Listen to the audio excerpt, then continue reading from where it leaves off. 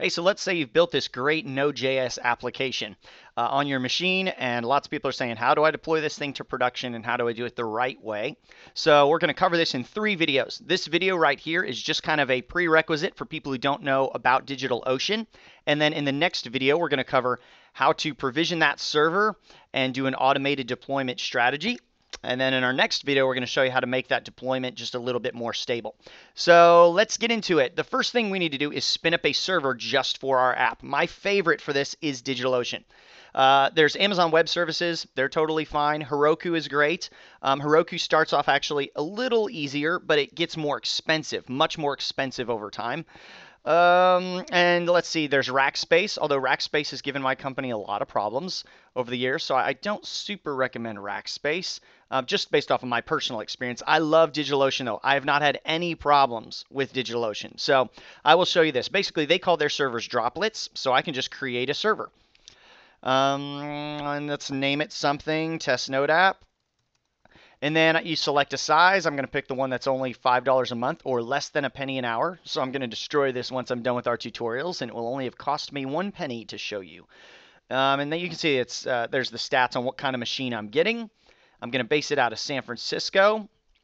I'm going to pick Ubuntu, which is what I like to use for Linux, although I'm actually going to go to applications and I'm going to come get an Ubuntu image that has Node pre-installed. So that way I don't have to install Node.js. Hit create droplet, and within 60 seconds it'll make it for me. I should get an email now.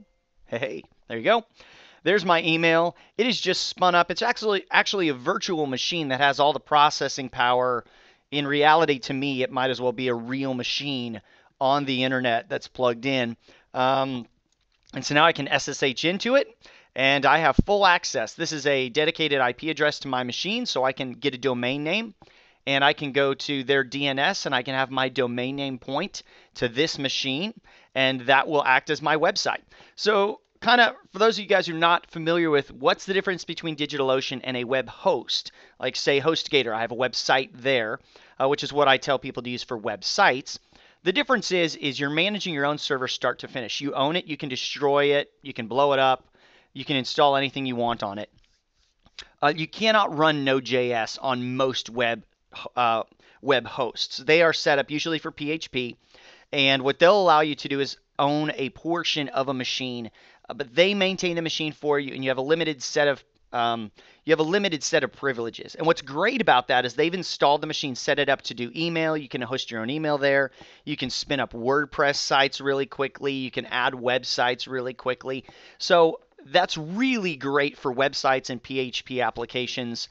When you're getting into Node.js applications, things where you have to customize the server, that's really kind of when you need to learn your own server administration skills. It's not that hard. It's not an impossible world, but you do need to learn it at some point. So there you go. It's been created.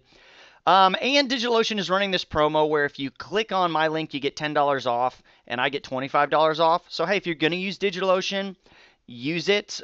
You'll get money. I'll get money. We all are happy with each other. But no worries if you don't. I'm using it regardless. And let's get into the next video where we provision this server and set up automated deployment for our Node.js app.